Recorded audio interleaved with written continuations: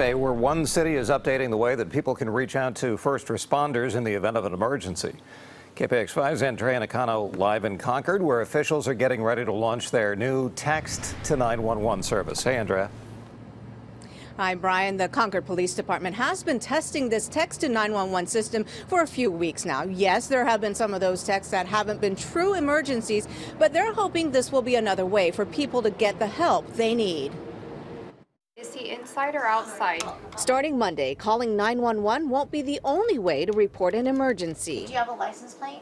Dispatchers with the Concord Police Department will now be able to respond to your text. Sergeant Kevin Holmes says it's already saved a life after a string of texts talked a woman out of taking her own life. That was a long process, or a longer process maybe than a voice call, but that person was comfortable talking via text message, and we were able to get them the help that they needed. This new system is geared to aid those who are hearing or voice impaired, but it could also help crime victims remain silent during scenarios such as an active shooter or kidnapping incident. Unfortunately, we have to plan for it, and I think that's what the city of Concord is doing. Sergeant Holmes says the key will be to text your exact location and write a brief and concise message describing the emergency.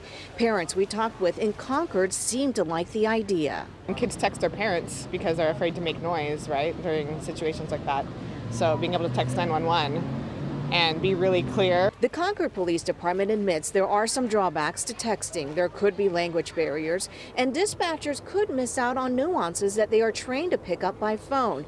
If you can, the advice is to reach them the old-fashioned way. It'd be better to call 911 in most of those circumstances, even if it's an open line that allows us to hear what's going on and to try to find the person's location. Only a few agencies have the text to 911 system, and if it's not available in your area, you'll get a standard text back asking you to call 911 instead. Live in Concord, Andrea Nakano, KPIX 5. New video.